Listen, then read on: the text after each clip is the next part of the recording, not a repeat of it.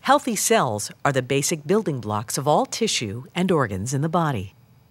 But when cell DNA, the cell's wiring, is damaged, mutated cells begin to rapidly reproduce without following the pre-wired plan.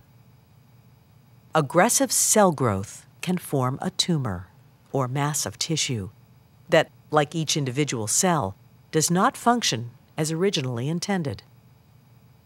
These abnormal cells, or group of cells, can progress into the disease known as cancer.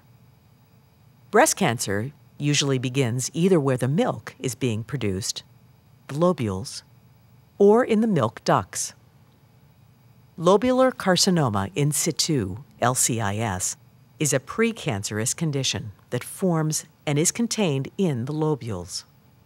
Invasive lobular carcinoma is a type of cancer that develops and breaks through the lobules, with the potential to spread to other areas of the body. Ductal carcinoma in situ, DCIS, is a type of cancer that forms in the milk ducts and is considered non-invasive because it has not spread to any surrounding tissue. If the cancer has spread beyond the milk ducts, it is known as ductal carcinoma.